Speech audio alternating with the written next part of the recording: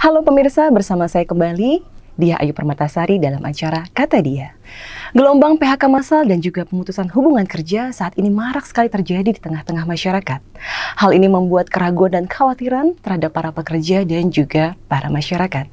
Untuk menyelesaikan hal tersebut, apa solusi yang bisa diharapkan? Kali ini bersama saya ada Mas Sus Hindarno. Beliau adalah Kepala Biro Hubungan Masyarakat Kementerian Ketenagakerjaan Republik Indonesia, dan kita akan berdiskusi mengenai apa saja yang bisa diharapkan untuk menyelesaikan masalah tersebut. Selamat datang Mas Sus Hindarno. Baik, selamat siang Mbak Tia. Saya panggil Mas Sus saja ya. Oh siap. Oke, berkaitan dengan yang terjadi akhir-akhir ini, kita lihat begitu banyak gelombang PHK massal baik dari industri, baik swasta, bahkan beberapa BUMN. Baik. Nah, kira-kira tanggapan Mas Sus menghadapi ini bagaimana? Oh, baik, terima kasih. Jadi pertama-tama kita tidak bisa memungkiri kehadiran tamu tidak diundang yang bernama COVID-19 ini. Siapapun pasti pengennya menolak, tapi kita juga tidak bisa menolak. Akhirnya arahannya kita seakan-akan harus hidup beriringan. Tapi kita harus sedia payung sebelum hujan untuk mengantisipasi terkait dengan hal di bidang ketenagakerjaan khususnya para pekerja. Tentunya kita ikut mencari solusi, karena ternyata data yang masuk ke Kementerian Ketenagakerjaan sudah lebih dari 3 juta pekerja, baik ter-PHK maupun dirumahkan. Dan telah kita validasi dengan Dukcapil maupun BPJS Ketenagakerjaan, banyak yang double-double identitinya, sehingga sudah fake PNP address ada 1,7 juta lebih. Itu yang akan kita create untuk dicarikan solusi sehingga mereka dapat survive di era COVID, sehingga Kemenaker mengeluarkan beberapa kebijakan untuk meng-create program-program reguler maupun juga diarahkan ke program kerja untuk mempertahankan sampai COVID benar-benar dinyatakan kondusif. Kondusif ya.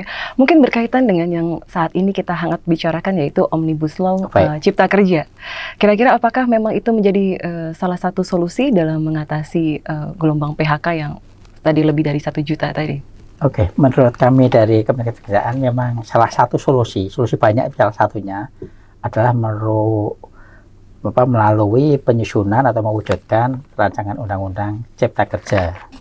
Mengapa demikian? Karena di negeri tercinta ini banyak sekali jumlahnya, bahkan ribuan pasal di dalam suatu klausul regulasi antar kementerian atau antar lembaga yang tumpang tindih, sehingga seseorang atau suatu usaha ingin melakukan investasi itu banyak sekali hambatannya. Tapi dalam konteks ini kita tidak mengutamakan orang berusaha atau investasinya, bukan. Tapi yang kita pikirkan dari Kemenaker, dampak dari investor masuk, tentunya akan ada penyerapan lapangan kerja yang luar biasa. Biarpun di satu sisi dihebohkan, kayaknya TKA juga marak, tetap harus ada screeningnya, tetap harus ada regulasi, aturan mengatur level apa, jenjang apa, persyaratannya apa juga sangat ketat. Sehingga kalau di luar banyak hembusan, kayaknya dengan dibukanya investasi akan mengakibatkan maraknya orang asing masuk, kayaknya tidak. Ini hanya kondisi yang belum paham banget dengan rencana adanya undang-undang Omnibus Law tersebut. Ya. Berkaitan mungkin dengan investasi, kita lihat sekarang tidak hanya Indonesia, tapi juga beberapa negara di dunia gitu mengalami masalah besar dalam, jangankan untuk menanamkan investasi baru, untuk memperpanjang investasi yang sudah ada saja itu cukup kesulitan pemerintah. Nah, kalau dari perspektif Kemenaker sendiri, tanggapan mengenai Omnibus Law Cipta Kerja terhadap investasi ini gimana? Baik, memang kebetulan sebetulnya namanya bukan Omnibus Law ya. Omnibus Law adalah salah satu mekanisme untuk melakukan review terhadap berbagai regulasi sehingga dijadikan satu regulasi. Karena mengingat semakin banyak regulasi, pikirannya semakin bagus, tapi malah tidak sehat di bidang implementasi karena banyak tumpang tindihnya antar regulasi. Jadi sebagai contoh, seseorang mau mengurus izin usaha itu bisa memerlukan waktu berapa bulan bahkan tahun, yang harus melewati beberapa instansi yang kadang-kadang ujungnya hanya mendapatkan selembar kertas hanya untuk izin usaha di bidang apapun. Nah, ini sudah tidak efisien lagi. Nah, untuk itu saya sampaikan di sini bahwa berbicara Undang-Undang Cipta Kerja, kebetulan namanya Cipta Kerja. Betul. Tapi ternyata ada 11 klaster, dan klaster ketenagakerjaan klaster ketiga. Mengapa kok yang menangani Menko Perekonomian? Karena mengatur beberapa sektor. Tapi yang tidak paham, nyerangnya ke Naker. Padahal di Naker sudah ada Undang-Undang 13 tahun 2003 yang mengatur ketenagakerjaan. Nah, perlu kami sampaikan bahwa melalui mekanisme omnibus law akan terwujud tertata suatu mekanisme sehingga untuk efisiensi pengusahaan perizinan memudahkan, sehingga investasi masuknya juga mudah, yang dampaknya penyerapan lapangan kerja banyak. Nah, untuk mengantisipasi, mohon maaf ini, karena kalau kita melakukan kajian di level ASEAN saja, pengusaha sebenarnya agak alergi masuk ke Indonesia. Hari libur di Indonesia itu tertinggi di ASEAN. Terlalu banyak ya? Di hari itu hari ngaben libur. Itu perusahaan tekor, karena begitu banyak liburnya otomatis produktifnya berhenti.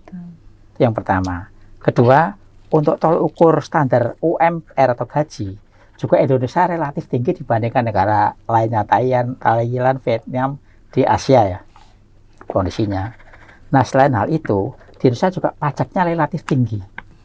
Karena yang menentukan pajak kan dari sektor, bukan Kementerian Ketenagakerjaan, dari Kementerian Keuangan juga tinggi. Di luar itu masih ada kecil-kecil orang yang mengancam, merongrong, minta jatah bulanan, sehingga mereka itu tidak tentram berusaha di Indonesia. Faktor keamanan juga ya, Pak? Apalagi ngurus izinnya sudah ribet banget, bertele-tele. Faktor keamanan terganggu, semuanya tidak kondusif, sehingga kalau kita tidak jaga benar, kita bukan pro pengusaha, bukan. Kita harus adil antara pekerja dan pengusaha. Tapi di satu sisi, kami Kemenaker harus mempertahankan jangan sampai pengusaha pada kabur ke negara lain karena merasa bete di dalam negeri, akhirnya juga penggunaannya menumpuk. Oke, jadi memang logikanya semakin besar investasi yang hadir di Indonesia, semakin membuka penyerapan tenaga kerja semakin banyak gitu. Jadi artinya bukan melulu memihak kepada pengusaha, tapi memang itu justru nanti implikasinya akan ke masyarakat juga. Nah, yang menarik adalah saat ini justru penolakan hadir di tengah-tengah unsur masyarakat. Nah, kira-kira strategi apa nih Kemenaker untuk menyikapi penolakan, bahkan sekarang penundaan di DPR untuk diskusi mengenai Omnibus Law Cipta Kerja? Jadi yang pertama terlebih dahulu terkait dengan penolakan tadi. Memang orang kalau tidak kenal maka sudah alergi dulu. Kalau belum familiar, belum kenal, tak sayang. Itu biasa itu dimanapun berada. Yang kedua, sebetulnya kami kan memikirkan di era saat ini ke depan. Kebetulan mohon maaf, yang menolak itu justru pekerja yang existing. Tapi beliau mohon maaf jangan-jangan juga tidak memikirkan anak cucu mereka yang nanti akan masuk ke dunia kerja. Nah, di era globalisasi saat ini kita sudah hasil kajiannya sudah tidak make sure lagi dengan kerja harus 8 jam. Justru orang malah nyarinya saya kerja 2 jam di McD, pas ramai sekali pada jam makan siang, bisa ngurusin keluarga, ibu rumah tangga, suami pergi, anak beres semua, kerja lagi jam sekian, itu sudah tidak bisa kita tolak. Globalisasi seperti itu. Tapi bapak-bapak, ibu-ibu yang sudah sedang bekerja, itu yang sebagian besar mendapat kondisional untuk memberontak menolak. Loh, nanti kan lembur saya berkurang, nanti malah ada informasi upah jam-jaman. Ini yang salah tangkap, salah tafsir, salah tangkap sehingga menjadi suatu yang semakin ricuh di lapangan. Padahal konsep efektif efisien saat ini memang terus dikembangkan, dipaksakan ketika ada COVID ya Pak ya. Betul. Ternyata artinya pekerja memang tidak harus ke kantor, tapi ternyata ada banyak mekanisme yang bisa dilakukan, yang penting hasilnya sesuai dengan diharapkan. Nah, berkaitan dengan tersebut mungkin ada strategi Kemenaker untuk bisa tanda kutip melakukan edukasi dan sosialisasi ke pekerja atau masyarakat untuk bisa menerima draft ini. Yang pertama sebelum ke sosialisasi, ternyata COVID juga selain kita musuhi, segera pergi dari hengkang dari negeri tercinta, tapi banyak hikmahnya. Berkah jadi Pak ya? Benar. Tadi sesuai era digitalisasi, terus di era pemerintah ke depan mencanangkan tidak ada lagi PNS eselon 3, 4, tapi langsung dari eselon 2 atau direktur atau kepala biro langsung ke fungsional. Itu selama COVID kita sudah terlatih. Karena kan semua staff work from home. Di satu sisi, eselon 2, eselon 1 atau pimpinan harus masuk. Lalu yang pimpinan istilahnya usia rentan nih. Saya kan atas 50, kalau saya masuk tahu-tahu nanti meninggal. Karena kan lebih rentan. Tapi bagaimanapun SK saya diperintahkan untuk saya masuk. Nah, saya sudah terbiasa bekerja tanpa lingkungan banyak. Nah, saya berpikir juga, waktu Indonesia ada perubahan paradigma pintu tol setelah bertahap diubah dengan semi kartu etol sehingga mengurangi tenaga orang, itu kan penganggurannya banyak. Karena negara saya memang banyak kepulauan, jumlahnya penduduk pun 264 jutaan. Di satu sisi, lulusan baru pengangguran existing ini ada 7,05 juta.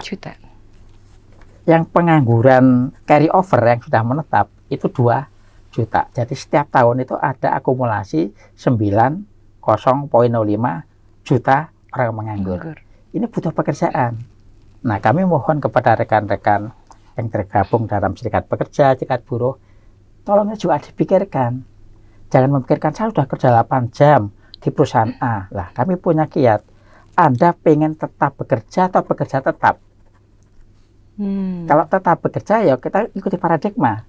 Saya bekerja tidak harus di perusahaan kongguan. Saya boleh pindah ke semua perusahaan industri lain. Hill, boleh ke Goodyear, boleh ke Dunlop, kemanapun ya. Tapi yang penting dijamin keberlangsungan untuk bekerja. Tapi kalau saya sudah bekerja di kongguan harus kontrak, menuntut kontrak. Nah, padahal di satu sisi, contohnya perusahaan Boeing di Amerika, dia mengontrak Nortanio untuk membuat baling-balingnya saja. Atau kalau iPhone itu ternyata jadi iPhone itu ada beberapa perusahaan vendor banyak banget. Dan beberapa penegara malahan. Betul, nah, kalau seandainya karyawan Nortanio minta diangkat tetap, pada Nortanio saja dikontrak cuma 8 tahun oleh Boeing lah, kan nggak mungkin. Maka sekarang karyawan tetap karena kontrak sudah berubah mindset, dan lulusan baru yang 9,05 itu harus kita akomodir. Nah, untuk itu kita melakukan publikasi pertama, bahwa rekan-rekan dari seluruh serikat pekerja, serikat buruh sudah kita akomodir untuk ikut menjadi tim pembahas rancangan substansional daripada klaster ketiga khusus ketenagakerjaan di Undang-Undang Cipta Kerja. Memang dari 16 konfederasi, ada yang besar-besar mungkin masih kayaknya cuma dirangkul doang, dikibulin. Berarti tidak, karena draft kan sudah masuk ke DPR. Nah, arahan Pak Presiden pun untuk menjaga kondisional di dalam negeri di era COVID, akhirnya khusus klaster ketenagakerjaan di Cipta Kerja, bahasnya belakangan aja deh. Biarpun rekan-rekan pekerja dicopot aja deh. Kan gitu kira-kira, karena pengen masif. Masif itu jadi tidak pengen maju, nggak ingin berubah mindset, kira-kira seperti itu. Nah, justru kesempatan di DPR ini dilakukan penundaan pembahasan. Kita semakin sulit merangkul seluruh konfederasi, baik tergabung dalam serikat buruh yang mau bermitra dengan Kemenaker, karena kita sudah bentuk tim ya, sudah ada WA Group. Contohnya kita membahas klaster BHK, perwakilan 16 konfederasi masuk semua, tapi satu orang nggak bisa semuanya masuk kan, satu orang terwakili. Berbicara lembur, ada grup lagi terwakili, BHK, lembur, UMR, semua yang dari klaster-klaster yang dirisaukan oleh rekan-rekan. Harapannya begitu nanti draftnya jadi, kesempatan Tuhan mengasih jalan karena diundur di DPR, nanti di forum DPR kan akan dibuka yang namanya rapat dengar pendapat umum. Semua sektor kan diundang. Ini pas nggak? Kalau DPR memang mewakili rakyat, harusnya kalau nggak pas masukannya apa? Nah, kami mohon kepada rekan pekerja, jangan terlalu a priori, tapi tolong kami dikasih masukan. Jangan bilang hanya tidak, tapi solusinya nggak ada. Kasih masukan, sampaikan ke tim Naker, agar substansional itu bisa kita akomodir sebagai modalitas pembahasan rapat dengar pendapat dengan komisi atau panja DPR RI. Jadi sebenarnya forum untuk itu sudah ada ya, Pak? Forum untuk menampung wadah-wadah aspirasi terutama dari konflik itu sudah ada. Semenjak Februari, kita dengan Menko Perekonomian gencar. Nah, di Februari itu kita mengumpulkan beberapa serikat pekerja buruh di Bidakara, di Grand Melia, di Buruh Denpasar, di kantor Kemenaker, di Menko Perekonomian. Mungkin sudah lebih dari 7 kali kita mengumpulkan seluruhnya. Biarpun ada yang walk out juga di situ. Wajar karena demokrasi kita siap menerima perbedaan, betul. Tapi 80% catatan kami itu sudah menjadi anggota forum membahas substansional per sektor. Karena ini sektor BHK yang mewakili berapa konfederasi duduk di sini. Ganti orang lagi itu membahas sektor UMR. Terus katanya nanti kan pesangon hilang, kata siapa? Maka duduk bareng, ayo kita diskusi. Hilang atau enggak, biar jangan dari A bilang diterima tidak disegel pada yang sebagai leading sektornya. Jadi sebenarnya memang selama ini kalau beberapa konferensi serikat pekerja bilang dia belum teraspirasi, sebenarnya sudah dilakukan oleh pemerintah dan juga Kemenaker untuk menampung aspirasi. Nah, mungkin sekarang untuk strategi dari Kemenaker untuk akselerasi gimana ini untuk memberikan edukasi terutama kepada teman-teman pekerja bahwa memang ini tuh tuntutan globalisasi, bukan tuntutan 1-2 orang, tapi itu memang tuntutan kompetisi di antar negara mungkin.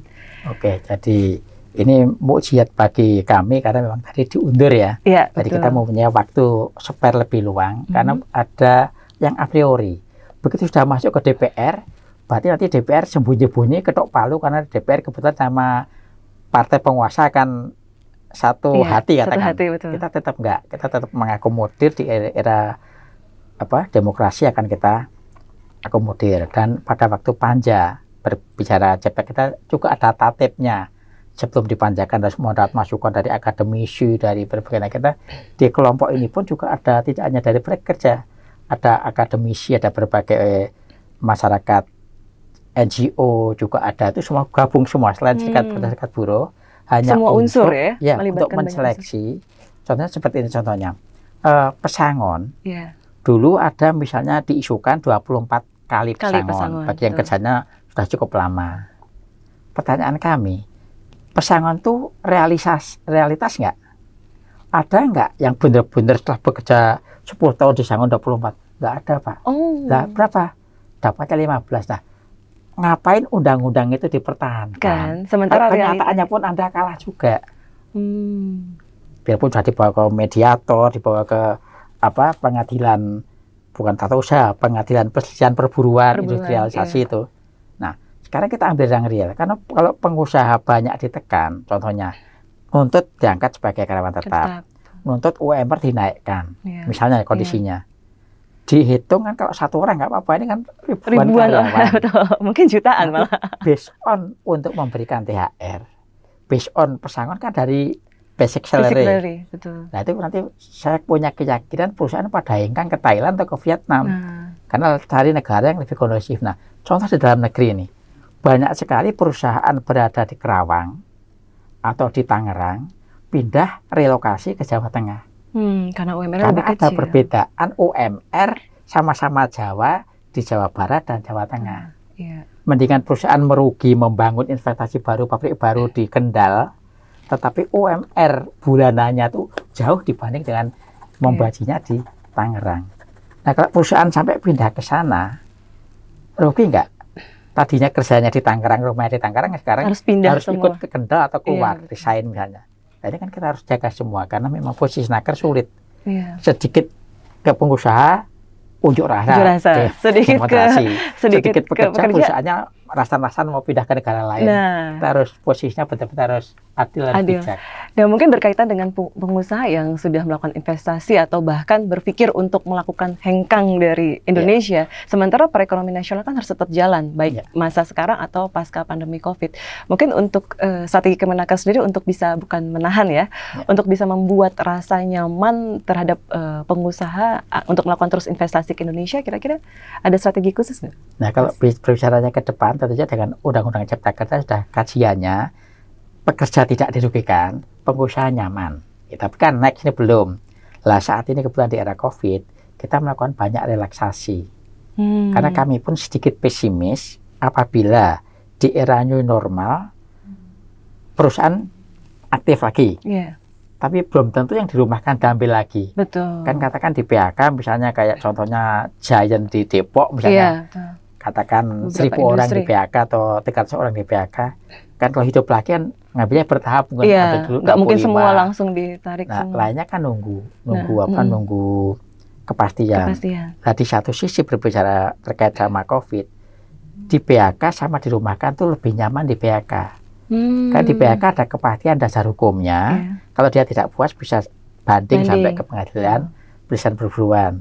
Tapi kalau ini karena perusahaannya kondisinya tidak ada tamu hotel, kamu di rumah kan nanti diambil lagi atau tidak kan jadi malah nggak pasti ya kondisinya. Maka Kemenaker lebih banyak mendampingin para pekerja yang ter-PHK dan dirumahkan untuk wirausaha mandiri. Dengan kita kasih pelatihan gratis, kita kasih modal untuk sementara sembari nunggu dipanggil kembali punya wirausaha mandiri. Tapi untuk pengusaha-pengusaha sendiri ada stimulus selain relaksasi dari Kemenaker yang bisa seperti mungkin tadi aturan mengenai PHK dirumahkan atau mungkin kemarin THR gitu. Ada stimulus-stimulus yang membuat pengusaha untuk tetap stay di Indonesia gitu kira-kira? Kalau stimulusnya bukan dari Kemenaker, Betul. tapi dari pemerintah RI ya. Iya.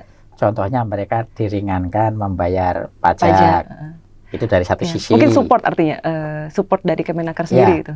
Support dari Kemenaker mewakili pemerintah Indonesia bahwa si pengusaha bayar listriknya dikurangi. Walaupun ternyata yang dilaksanakan baru yang daya kecil kan untuk masyarakat ya. Betul. Terus relasi apapun deh, mau dia punya hutang dengan bank direlaksasikan sehingga kewajiban-kewajiban itu bisa mengendor, karena kita memahami terpapar pertama kali kan sektor pariwisata yang langsung mengarahnya ke dunia perhotelan dan permakanan, restoran, kafe. Tentunya kami mengimbau kepada pengusaha waktu itu, tolong berbicara secara transparansi kepada pekerja yang mau Anda perlakukan baik di PHK dirumahkan. Karena kalau ngomong baik-baik secara transparan dengan kepala dingin, tentunya si pekerja pun akan memaklumi, kan dia kan tahu, oh ya hotel sudah sebulan nggak ada tamu masuk. Nah kalau dia harus menggaji saya, seperti apa? Biarpun seharusnya di awal tahun sudah perencanakan kan, oh hotel ini omsetnya sekian, nanti untuk THR gaji ke-13 sekian karyawan sekian, based on paling kecil sekian, grade-nya paling tinggi sekian, sudah dicanangkan. Tapi berhubung COVID di Indonesia juga awal tahun, bahkan maksudnya sudah dari November tapi menjadi viral di Indonesia atau mulai marak di awal tahun juga, Januari, Februari hingga ke Maret. Nah akhirnya kan dia perencanaan tadi jadi kalang kabut. Nah, ini akhirnya dia banyak yang merumahkan atau sepihak di PHK. Jadi sebenarnya memang kalau melihat secara tatanan aturan Omnibus Law justru lebih real dibandingkan undang-undang yang sekarang ada gitu, karena ternyata undang-undang yang sekarang ada atau peraturan yang ada itu justru pada realisasinya agak jauh dari kenyataan gitu kan. Jadi mohon izin sebelum jawab itu bahwa undang-undang yang ada tidak dicabut. Jadi ada 1.200 lebih pasal yang tumbang tindih dalam satu kelas undang-undang. Dan ada 79 undang-undang yang bertabrakan itu kurang harmonis, kurang sinkron, kurang terintegrasi. Contohnya misalnya di Undang-Undang 13 ada satu pasal mengenai pesangon. Tapi pesangon ini selalu dilanggar oleh pengusaha karena jumlahnya dianggap memberatkan. Dan pekerja pun menerima juga hasil kesepakatan. Padahal tidak sesuai dengan yang ada. Kan pasalnya tidak jalan. Nah, pasal ini cuma diambil pasalnya, Undang-Undang 13 yang dicabut. Tetap ada gitu. Hanya pasal pengupahan direvisi, dimasukkan ke Undang-Undang Cipta Kerja. Justru makin memudahkan. Membuat leluasa pekerjaan. Tapi yang terberedar di masyarakat kan sudah punya 13 tenaga kerjaan, mau kenapa cabut lagi? Nah, bukan, itu artinya. Jadi tetap sekarang miskomunikasi ya Mas Presiden. Hanya perbaikan berapa pasal yang disempurnakan kembali untuk pekerja biar nyaman, maupun untuk pengusaha juga biar enjoy. Karena begini, kerja jam-jaman kan nggak ada. Saya kebetulan di luar PNS, saya pemain band. Ini contoh kecil aja.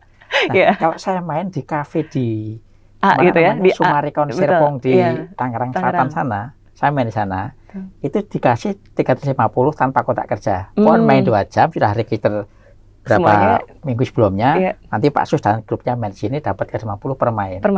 Tapi saya main di lingkungan Pamulang, dapatnya 150. Terus saya main di BSD dapatnya 750 cuma di kedai kopi. Nah ini saya orang Kemenaker kok nggak ada standar kontraknya, gimana sih kok saya ikhlasnya? Itu level saya loh, apalagi orang yang pendidikannya mohon maaf di bawah kan lebih ditipu. Nah, sebetulnya dengan ada Cipta Kerja ini memastikan bahwa orang itu bisa terjamin sesuai dengan regulasi yang bahkan dengan aturan yang per jam-jam pun semua bisa diakomodasi. Sebenarnya seberapa penting dukungan masyarakat terhadap keberhasilan dari Omnibus Law Cipta Kerja ini? Kalau diukur dukungan masyarakat. Seberapa penting dukungan masyarakat dan dampak dari Cipta Kerja ini kan akan berpengaruh kepada perputaran perekonomian. Niat daya beli dan semuanya akan berpengaruh ke sana. Nah, kami berpikir misalnya kalau perusahaannya tidak kerasan terus pada secara bertahap meninggalkan Indonesia, pengangguran kan juga akan semakin tinggi. Numpuk. Contoh kecil yang perusahaan relokasi dari Tangerang, dari Kerawang pindah ke Jawa Tengah karena mengejar UMR yang lebih rendah, itu pun ada pengangguran baru. Karena belum tentu mau dengan perusahaannya pindah ke Kendal, orang Kerawang juga ikut lagi kesana, akan dari kerjaan lain. Nah, ini sangat berpengaruh terhadap ekosistem kehidupan sehari-hari karena menyangkut sektor perekonomian. Nah, dengan adanya Undang-Undang Cipta Kerja, dengan pengaturan baru, semuanya pikiran kajian Kemenaker tentunya, si pengusaha akan nyaman, pekerja pun tetap dilindungi. Karena mereka khawatir kan tidak terlindungi, nanti bilang haknya ini itu nggak ada, justru itu hanya miskomunikasi. Justru semakin terlindungi bareng, gitu ya. Silahkan diskusi bareng. Kalau memang pemerintah khilaf mengingkari pelindungan, kita siap di peta kompli, siap dikasih masukan. Karena setelah kita kaji dengan beberapa tim akademisi, tentunya dengan Cipta Kerja malah melindungi pekerja. Biarpun mereka tetap nggak terima, wah nggak mungkin nih pasti akan menyengsarakan pekerja nih. Ya, untuk membangkitkan rasa kepercayaan masyarakat terhadap pemerintah, bahwasanya memang pemerintah berjuang di kepentingan masyarakat ini, ada mekanisme komunikasi tersendiri nggak dari Kemenaker? Kebetulan kami di Humas, kita menyampaikan publikasi baik melalui medsosnya Kemenaker maupun rilis ke beberapa media cetak online maupun televisi, tapi lebih banyak ke medsos kita. Dan juga dengan kita sering bersilaturahmi khususnya dengan serikat pekerja. Karena sebetulnya kondisi ini akan menjadi agak riuh manakala dari rekan-rekan saudara-saudara kita di SB dan SP ikut juga menggelontorkan hal-hal yang padahal tidak itu loh. Nah, kita kan harus memastikan bahwa masyarakat tuh tenang. Jangan terpancing emosi malah ikut menolak. Padahal kalau orang salah alamat, wah ini pasti kepentingan RI1, ini kepentingan pejabat tertentu, ini kepentingan rakyat. Karena jujurnya tadi yang saya sampaikan, orang yang kerjanya part-time belum ada based on regulation. Contohnya orang yang ada gini Mbak, ada seseorang kerja di Jerman, dari kerja masih belia belum nikah, sampai sekarang sudah susur sama kinang usia lanjut, tugasnya hanya masang kancing terus.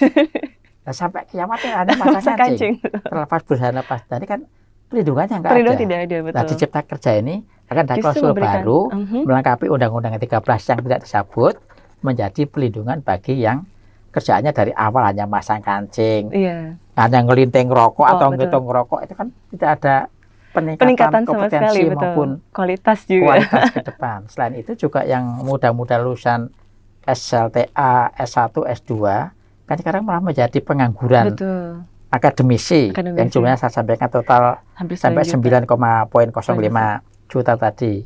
Nah, padahal lulusan baru itu kalau mau nyari kerja di era kayak gini, siapa yang mau menerima?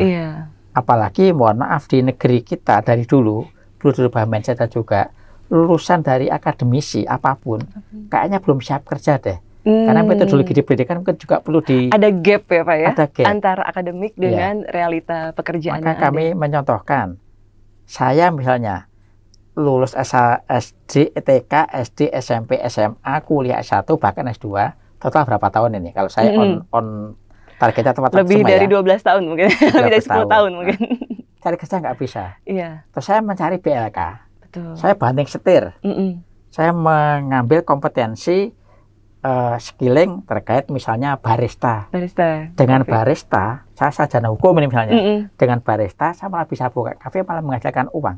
Lebih mudah ternyata dengan keahlian. 12 tahun bukan kita nggak hargai, tetapi akhirnya juga tidak dioptimalkan, dipergunakan dengan baik. Nah, berarti kita perlu juga mereview di bidang akademisi untuk dalam rangka ayo kita menyeimbangkan, mensinkronkan antara industri kerja, betul. Mungkin yang terakhir, harapan apa yang ingin dibangun oleh kepada masyarakat mengenai Omnibus Law Cipta Kerja ini? Jadi harapan pemerintah tentunya Kemenaker di sektor vokal point di bidang ketenagakerjaan tentunya sangat-sangat merindukan adanya suatu regulasi seluruh sektor terkait di dalamnya juga menyangkut ketenagakerjaan, karena juga tentunya kalau ada satu sektor tidak terjait dengan ketenagakerjaan, contohnya kan klaster 1 menyangkut tanah agraria. Sektor 2 menyangkut misalnya investasi. Katakan maunya rekan-rekan sudah Cipta Kerja itu hanya naker saja, maka naker minta dikeluarkan sendiri. Nah, kalau nggak ada investasi masuk, kamu mau kerja di mana? Tetap harus semua terkait. Nah, ini kurang disadari oleh rekan-rekan. Nah, harapan kami tolong melihat satu objek jangan dari satu dimensi. Artinya bahwa sektor ketenagakerjaan rekan-rekan pekerja tidak bisa lepas dari investasi. Tapi jangan diartikan pemerintah pro pengusaha, tidak. Betul. Karena kalau tanpa pengusaha pun nggak ada pekerjaan. Iya. Tapi pemerintah, apalagi Kemenaker, harus adil, duduk di tengah-tengah antara kepentingan pekerja harus terakomodir, kepentingan pengusaha harus terakomodir, biarpun kenyataannya pertentangan. Pengusahanya mau ke utara, jadi naker malah tercapek-capek karena tarik kanan kiri kan, kecuali kalau agak searahnya. Iya, betul. Nah, tapi kita harus duduk searif mungkin. Nah, kami berharap agar rekan-rekan yang belum bergabung ke dalam tim yang membuat persandingan untuk masukan dalam rangka membahas di panja DPR nantinya, silahkan menyampaikan aspirasi, bergabung secara kepala dingin, karena kita welcome kok.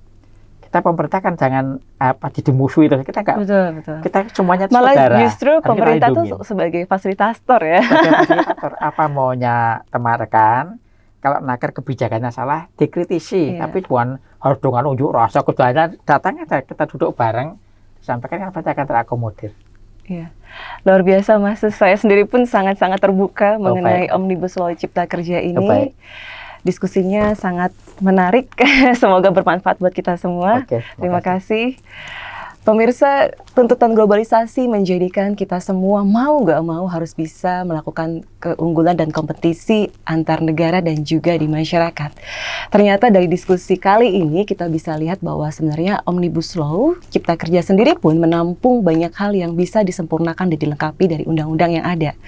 Pemerintah melalui Kementerian Ketenagakerjaan Republik Indonesia siap melakukan aspirasi, menampung aspirasi, diskusi dan mencari solusi bersama sesuai dengan kenyataan di masyarakat atau sesuai dengan aspirasi masyarakat. Kami harapkan semua tercapai dengan apa yang kita inginkan. Semua masyarakat pekerja mendapatkan porsi yang terbaik. Semakin besar investasi Indonesia, semakin banyak penyerapan tenaga kerja, dan semakin maju Indonesia. Terima kasih, bersama saya Dia Ayu Permatasari.